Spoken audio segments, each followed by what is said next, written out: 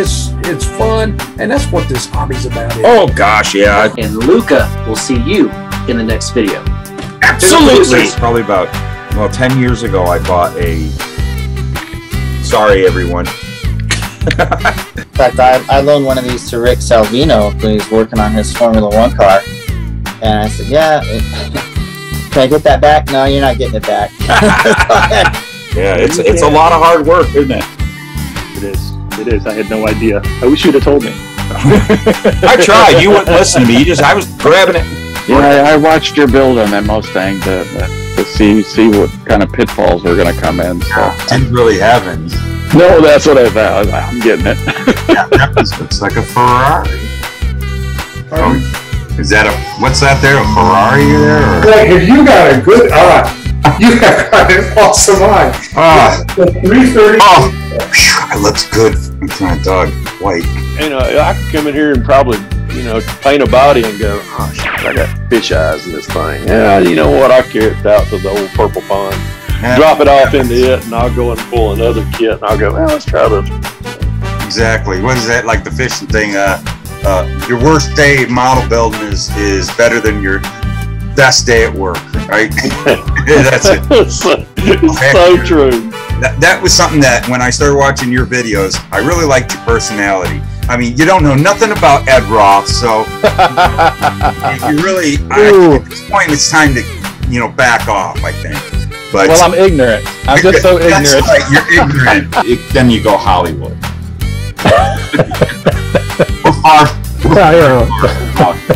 It's a good forum to do that, and to talk models, any type of models. I just like talking styrene, period. Yeah, we like it. We're addicted.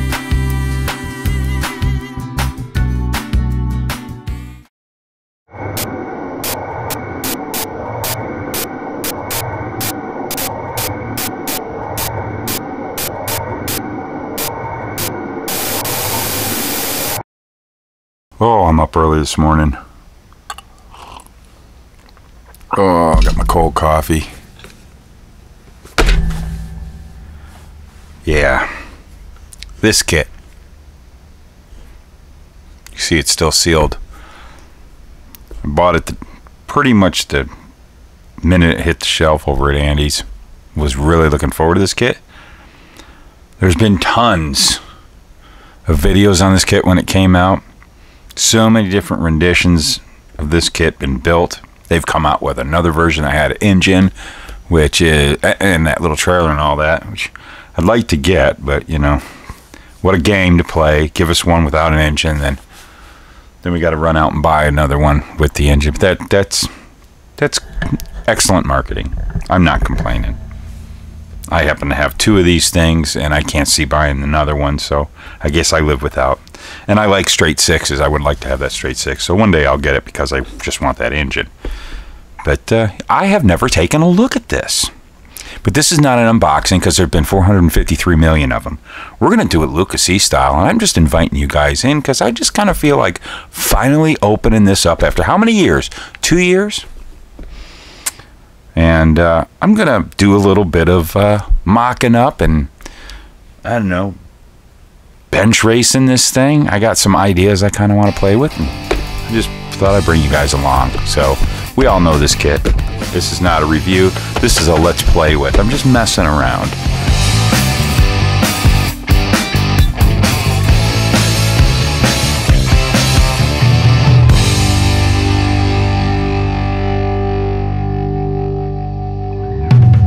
Alrighty, so let's go ahead. You can see, look how dusty it is. Can you see the dust on this thing? It's been sitting on the top of one of my piles that you see in the background when I'm talking to the cameras and stuff. Sometimes my wall back there. So some dust is collected on it. Yeah, it's been about 2 years or so. Let's see. Does it have a date on this thing? When did it get sent out to us? It says 2020 there. So yeah, a couple years, man. Wow. Instead of dusting it off, I'm just going to take the cellophane off, and we're going to check this out. You're going to get my first reaction. I have, I've seen them built. I have not checked this kit out in the couple years it's been out. I've had, again, 2 of them in my possession since they hit the shelves. And I always had a plan of doing a certain video. I have an original built up somewhere, and I always wanted to do a comparison. I can't find it, so it was another thing that stalled me on this. And I've just decided, that's old news. Who cares? Wow, that's some thick plastic wrapping there. Round 2. I collect these. I've gotten into keeping these stickers they put on the. I like them. I'm like that. I'll put that up on my little place I put them. Over there on my piece of furniture there that's holding a whole bunch of my junk up. Alright, so my plan when I first saw this come out, and why I bought an old built up on eBay years ago, it was pretty bad shape too. I was doing a lot of work to it. It's probably even in worse shape. I think the last time I saw it, I think the roof was almost broken off of it completely. But I know this is a retool. This is not a direct repop of it all. You know, I love wagons. I love Nova wagons. I'm going to show you something here in a little bit that is a work in progress to become a resin body. So years ago, they kind of popped out where I believe the original body went to shambles because years ago AMT felt the need to repurpose this body into like a funny car, the Boss Nova, and then Model King about 20 years ago or so repopped it, and I bought a couple of those just to have the long roof. I tried to convert it back into a kind of a street vehicle, but so it's really cool. I think this was great of round 2 to totally retool this body, and I can already see as simplified as it is, I think they did a very nice job here because I wish I had my original. It was horrific under the hood. It was really, really bad. That's all new there. That looks so much better. I have always wanted to do like an old tubbed drag car. I love these cars at wagons. I love wagon drag cars. Every wagon kit I get, I go, oh, it's going to be tubbed out and be some stock door slammer style, modified production. I love the 70s modified productions. These were very popular in that. You see these running in super stock a ton, stock eliminator. Love those kind of race cars. And that was my plan for this. And there were some real well-known race cars that were these things. They did really well, just their weight distribution as wagons. So I kind of wanted to build one, always did. I was very bummed to find that they did this, and for some reason I could remember the original one didn't have that. I thought the chrome strip we're talking about. And when you remove, you could sand this off, yeah, no big deal, but underneath, you see this little divot right there? There's another one underneath this chrome strip, and then you'd have to make all that to do it right. And I just hate a chrome strip going right down the center side of a race car, because you're usually putting the names on there, and it gets in the way of the names and the stickers and all that. So I don't know if I'm going to go that far. It's so much chrome to remove. I hate chrome. I don't know why they make these models and have to put the deluxe version of the chrome package on every frickin' one. Little complaint there I have to the model companies. Always got to do the high-end version. Always got to do when most people, they want the lower-end version, because most of us model car builders like to build old hot rods and stuff like that, and the more common ones that were out there, not the high ends. I digress what I'm doing. So there we go. We got a cool decal sheet. I was, if you watched my little unpodcast, my last one with Terry Jesse, great one. If you haven't watched it, you need to go check this out. Sorry I didn't snap, but it's still, my magic works. He talked about doing one of these when it came out. AMT personally asked him to, and he said there was some decals in here that are really cool that he used, this UFO search vehicle or whatever. So let's take a look. And I know HPI guy did a nice built up of this, and he used the telephone. So those are pretty cool. I like having stuff like that. That's all nice stuff to have. Yeah, there's the UFO official UFO search vehicle that Terry used. Those are cool decals. That's nice to have. Let's get this out. The chrome, much better grill and everything we've got now. It's been retooled. We have now, instead of molded on headlights, it's nice to have just a blank out in case you're doing some sort of race car, and you can just leave it like that, like it's blanked out, or you can put the headlight in there. That looks a lot better than what we used to have to deal with in old kits with molded in chrome headlights. Oh, there's some cool stuff in here. Very simple model, which would make for a really quick build. Yeah, but it's nice. It has a separate back seat, but you got your front seat molded in. You know, the engine blank under there. Yeah, very toyish, simplified. Chassis a little bit better than the old one. But they did make it to where they were planning on coming out with the engine version later. But you know what? I'm going to hold this off to the side because we're going to have to do a comparison. But I don't even plan on using most of that junk. I got a different idea. First thing is, if you're familiar with the venerable, wonderful, awesome, beautiful AMT 66 Nova Street Machine, aka Pro Street. Got one of those chassis right here. That's what will get used. This one I've been kind of modifying for another to fit in a different body, so it's not too bad. I think we'll still get a true idea how that'll all fit. But real quick, you know, because this is going to be a tubbed race car, let's just see if things look like they line up. I also done a lot of work here, so this won't, I don't know what I was doing with this chassis, so I won't be really using it. But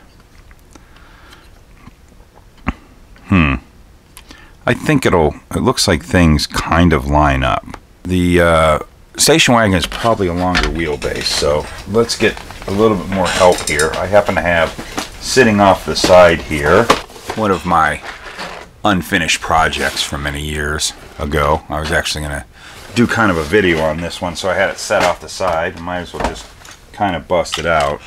I have this, what was going to be kind of a late 70s drag car, like a modified production. Of course, I hate this. When spindles break, it kills projects for me, but it's kind of all there. But I think we might be able to, yeah, it was all there. I don't know how much is, roll cage is out. Okay, yeah. This might not work out the way I was hoping. I love those wheels and tires. I was hoping to be able to just pop this chassis in, but I got too much glued on, and I got all that inner structure there. Let's see. Probably would, if I was to do this, I would. It looks like it would probably fit up there. I don't know. I can't pop it in there. Probably would. I'll probably just cut all this out and use the stuff from the 66 Pro Street. Here's a better way of checking. Let's take the bodies. Now this, I have a stretched wheel well, mind you. So, and what I do is, it helps make this. If you ever look at these cars when you do the Pro Streets, the wheel well is still stock, and to me, this tire and wheel, when it's in there, just it never looks right. You gotta stretch the wheel well, and I was working on it. I like to stretch the wheel well, but keep that stock lip. I don't just grind it out. You can see how when you get this centered in there, it just looks better. If you, I don't have another body around. I don't think. Let's look. I might. So luckily, I happen to have an unaltered body right here, so you can see the difference in the wheel wells where I stretch them. Okay, so when you do these, this thing sets right about there, and I just think that just looks awful because that's actually centered. It sits like right about there when you have a model built. It always makes the wheel and tire look like it's too far back. You altered the wheelbase, and it just fills the wheel well up so much better. You're watching the Luka Cee channel on YouTube. But this can be to our advantage, seeing that we have little bit of a discrepancy. Let's just take a look, stock body to stock body. Look at, there's a that's why I had it sitting out the side. Yuck. Quite honestly, looks like the wheel well on the Wagon is a little bigger, so you could probably mess around with that wheel well a little bit. Front wheel wells are lined up well, perfect. So I think the you could really go for an unaltered stock chassis. Let's see, let's get that where that would be center, or let's drop this in here. Okay, where? Oh, good. Look, that's kind of nice. I still can't put it in. I thought that was glued on there. So if that goes right about there, we've got the front, looks like it would be centered. So we could probably use an unaltered chassis from the 66 Pro Street to go into this sucker. Let's take this slightly modified, whatever I was doing, chassis. Let's see how this all fits in there. It looks like just a bit of grinding you would have to do, which is good because the 66 Nova's chassis is a little bit, the tub area, the whole back half area is a little wider, but it looks like everything would fit in there. You're just going to have to do some grinding. I can't really get it to fit in there, but just a bit of grinding, not much. Take a little off here and a little off here, and you could get that in there really good. And you could do some cool work here, because I always loved how side effect for putting this detail right here of having the bead roll created bead roll up here, even though it was never meant to be seen, with a little cleanup of this ejector pin, and cover all this stuff up, because these are supposed, well, you could actually use that. It's supposed to be where batteries sit, but you want to put a fuel cell right there, and you want to block that all off, make a floor there so it matches your underside. You could really make this work because it's so open inside there. I don't know if we can see what it would look like trying to get the body stretched. It's just not going to fit in there totally, but you can see how you could have you could have a pretty cool look in there. Can we get the light to shine in there? You could really make this look cool. It looks like a very easy modification. Here, I got to get back on this baby. This was pretty cool. Every time I open up a box, it's been set off the side. Look at that dashboard there. I have the belts. I got to get back on this. I have a very cool plan with this. It's actually something I've been wanting to get back on. But this was the whole look I was going for. See, look at that. Those would look great. I love this. These type of wheels. These were so prominent in NPC cars, and you'll find these in like the Grumpy Toy Vegas and stuff like that. Just love these wheels and tires. And we'd probably have this. This would go really nice right there. Doesn't look like we really would have to open up that wheel well much. What I would probably do is get a chassis all made before I ever do anything to the body, and wait till I'm done with the chassis, have the wheels and tires on it, and it's fitted up there, and I can put it up there and see where I need to modify this wheel well. Because of body lines and stuff on this one you could get away with grinding it and giving it look like it's stretched, where to keep that body line on the 66 but having that more open takes a little bit of body work. You can see how much, there we go, that's where it is. You can see where I've winded. I actually brought it forward a little more because that's where it needed to be, just forward. You don't really have to stretch it. You can see back here, I just kind of ground it out and added some styrene in there to bring back that lip. Still needs a little bit more sanding. It's a little rough still, but I like having that look. I don't like having it just look like it's ground out. I even had to make a little bit of thinning of the plastic there to get the tire to fit in there. Because one thing about these is I've seen great ways of correcting this. Don Yost did a video. There's a huge problem with these 66 Nova that they actually did the rear too wide, and it doesn't quite fit in the body, so you have to kind of do a little bit of work. I've shaved a bit of the housing down a little, shortened it up a bit so they go in farther, And then I also do a little bit of work here of thinning this all out so that the tires will fit in there. And by the way, Happy New Year. This is my Saturday morning. I'm actually shooting this very early Friday morning. As we're looking at this, I just got a few things to say. This is my official last video, because it is, by the time you're watching this is my Saturday morning video. And so it's the last day of 2022. We're going to put this year in the bag. It was a good year. A lot of cool things happen, a lot of struggles. But all in all, I got to say it wasn't that bad of a year for us here at the Luka Cee Studios and modeling shop and resin casting nightmare factory. I love that. I just keep going. Thank you all. The channel has grown. Everything's been going so well. We get so much great support. We have so many great friends and YouTube modeling community family out there. We've gotten some new ones join. I've gotten closer friends with so many of my buddies out there that we've all become good friends because of YouTube. It's just a great modeling community. We have some great things coming. My unpodcast, I'm going to be pushing the heck out of these. You guys, it doesn't get a lot of views, and you guys are missing out. You are missing out on some really cool model car history and subject, especially the last one with Terry Jesse. Go back, look at my Doug White and everybody else. I'm not saying anybody's better than anybody, but we're getting some really cool guests that talk about what's going on in the industry, or we just talk about model cars, or you get some guys who've been in it for so long, like Terry Jesse, who wrote for Scale Auto for 40 years. I mean, how is that man not going to have stories? Well, he does, and there are some great ones that you would have never, ever, ever known if you don't go watch the Unpodcast. You're never gonna. I'm shaking everything. You're never gonna know. Such great.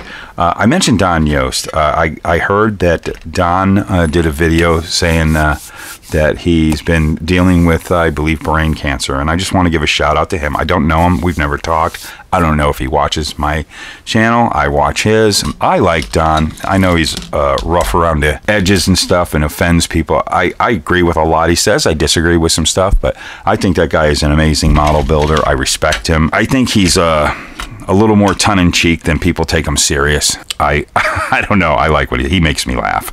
Anyways, Don, if you're watching, or any of you are friends of him watching, let him know.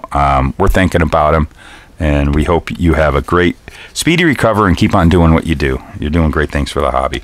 If you don't know, go check out our buddy, Hobby Dude 007. Old Mark Batson, well, around Thanksgiving time, he did a face plant into the concrete and messed himself up real good. But boy, the upside of it, and he's healing, and I've just talked to him the other day. He's doing really well. He's got a positive attitude.